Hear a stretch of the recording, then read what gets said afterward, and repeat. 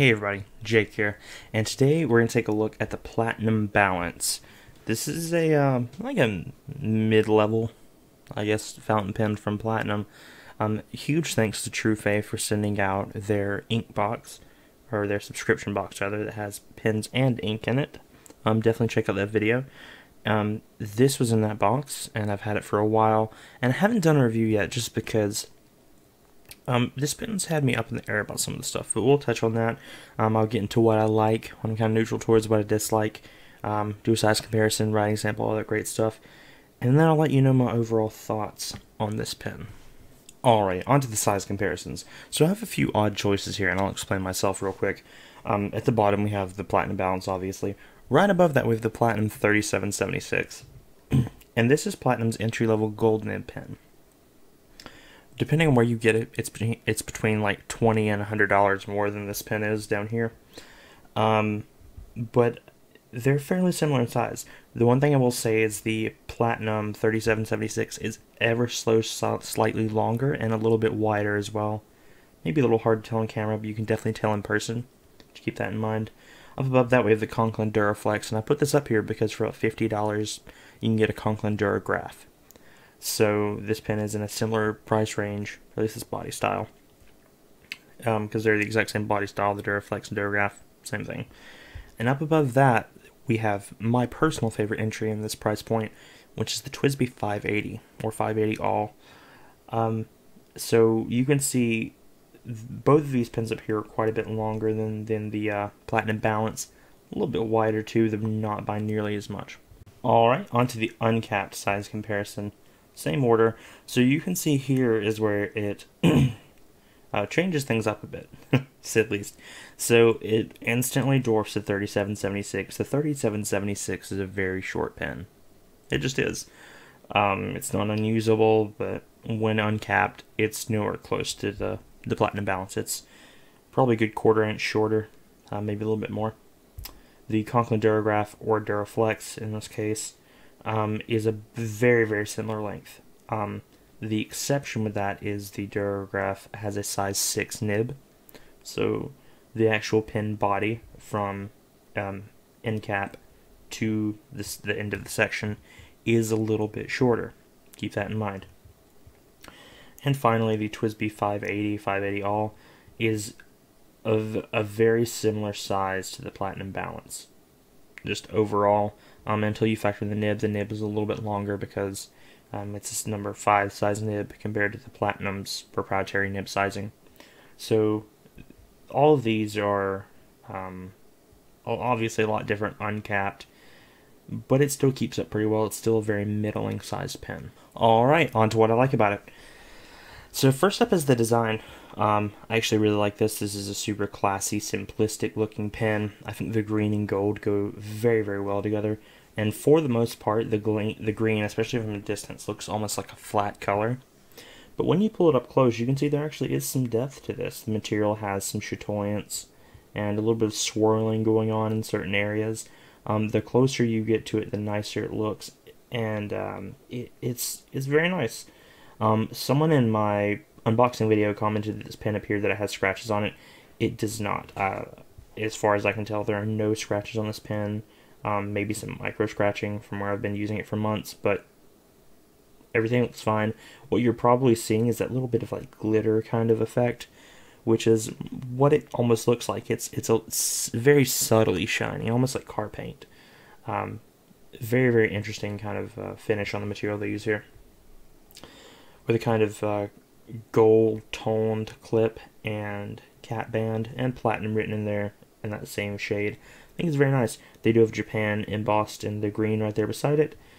There's a little bit of a change in material up here where the cap is. You can see probably more than likely where the clip was inserted and screwed down, and there's a tiny little gate blush here at the bottom, so you can tell this has been injection molded. But the material for the pen is very, very nice. There are no seams or anything like that. The material does change here on the grip. The grip is just a solid flat green material, and the gold continues as well. And onto the nib. I really like this nib as well. It is I believe it's a Japanese fine, honestly. It's a bit hard to tell, but it's fairly smooth. Flow is pretty good. It's not my favorite nib and it's not my favorite flow by any means, but it's not unresponsive or poor or anything like that. But it's a fairly nice, fairly responsive nib. I have some Organic Studio ink in here, so I apologize for the coloring of the feed, but it is semi-transparent and it's a little bit difficult to see that, especially right now. But the feed is semi-transparent, so if you're using a less gaudy ink, you may see a bit more of that. The clip on this pen is very nice. It's very minimalistic. The only thing it really has is there's like a pinstriping line kind of going around it, but it's very, very functional. It doesn't have a ton of ramp, but I haven't really found that to be an issue, oddly enough. Jeans, it wasn't super easy to get into, but shirt pockets and stuff, it goes right over, and it fits very, very well with the design of the pen. I think it's very unobtrusive and adds kind of a nice pop to it. Size-wise, I like this pen quite a bit. It fits pretty well in my hand. You can see it comes back a little bit farther than the 3776. It has a very long section. It's not too narrow, although it does narrow down quite a bit. And there's a bit of a flare out, so you don't worry about losing your grip on it when you're holding it.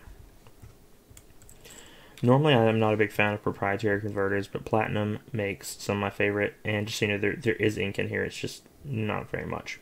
Platinum makes some of my favorite converters. There's a bit of an issue, but we'll come back to that later. But the converter is very nice. I really, really like Platinum converters, even if they are proprietary. This pen will stay wet for a very long time as well. The capping is very, very good, and it's very satisfying click as well. Very, very responsive, very nice, satisfying click there. Speaking of the cap, this pen posts very, very well, honestly. It's one of my favorite pens to post that I've ever used because it adds a bit of weight to the back, which we'll come to later. But it does make the pen a little bit longer, not a ton, honestly, because of how deeply it caps. It does cap, or post rather, to about there, so you're getting, you know, about 60% of the cap there, all the way down to the end of that pen. All right, on to what I am neutral towards. So, fit and finish. I'm not expecting a ton from this pen, but there's a little bit of a tiny gap in between the cap band and the cap, little stuff like that. You can kind of feel the seam from where this up here is present. It's not horrible, but it's there. The gate blush is a little sharp. It just feels like they could have spent a bit more time on this pen. For the price range, I'm not expecting a ton, but something would have been nice. Same thing here, a little bit of a gap. It's not great. The edges here are kind of sharp where there's the step up. And it's a long section, so it probably won't bother you, but it is there. It is present. Overall, the build quality feels pretty good. It feels pretty durable, but the fit and finish on that build is just not super, super great. Alright, on to what I dislike about the pen. There's not a ton here, but there is a bit. The number one thing is the price.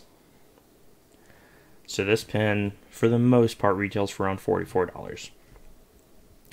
Now, for $44, you're getting honestly a pretty decent pen. I honestly wish that this was down to about $30. I think at $30, it's a great price. And if you search certain places, you can find them for about $35, which isn't bad.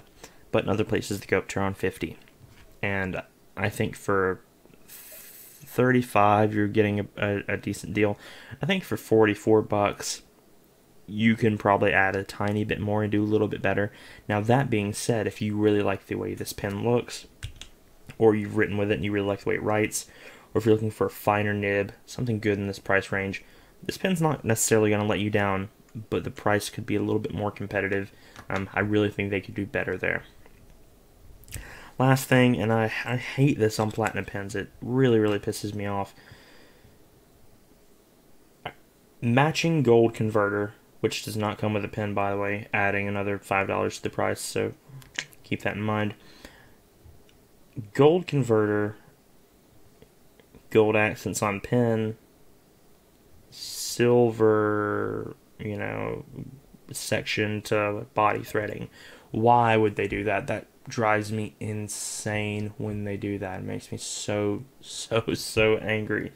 Obviously, I want the pen to be entirely gold and green. Why are you bringing this silver bit in here? And they do it on all of their pens. The 3776 has it. Any of their pens that I've found that have the metal attaching the section to the body has that silver. Whether it's a pen with gold accents or silver accents, it's there. And it's a little bit annoying. I really, really wish they would change that. It sounds minor, but they do it constantly, and I feel like no one's complaining about it. Yeah, it's not great. Alright, on to the writing sample. So here we have, if I can get it to write, I've been uncapping it and capping it back pretty frequently. Really don't experience many hard starts with this pen, to be honest. Okay, it's a bit of a weird P, but it's fine. Here we have the Platinum Balance. Once again, thanks to TrueFave for sending out that box that had this in it. I probably wouldn't have tried this pen out otherwise. It's a pretty good pen. And I believe this has a fine nib. I say I believe so because there's no nib marking on it, which is a little frustrating. And the ink, if I can get out what's left of it, is Organic Studio.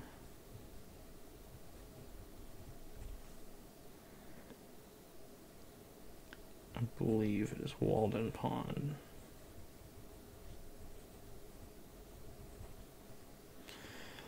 So the pen, as you can tell, there's no skipping or anything like that. The nib, one of the reasons I complained about the price a bit is the nib is actually just about the same nib that they use on some of their lower price models, but honestly it performs fairly well. And if this nib looks a bit familiar to you, it is because if you look at my Classics Mach-E video, it uses a very similar nib style, but it's a gold nib. Honestly, I prefer this steel nib over that gold nib, which kind of says something, but it's not bad, but it's not super great. But yeah, there's no marking on there, and it's kind of a weird shape. You can notice a bit of a taper, kind of right there where it drops off almost. Very strange, but not bad. So there we go. Again, normally no hard starts, but there's very little ink in this pen, and I keep waving around. I've noticed when uncapped, this pen dries out a bit fast. Keep that in mind. It's not necessarily a negative for me. I really take quick notes at work, so not a huge thing for me. You can get a tiny bit of line variation. However, this is two things. It is a steel nib and it is a small nib. So line variation is not necessarily going to happen all that often if I can get this pen to write at all.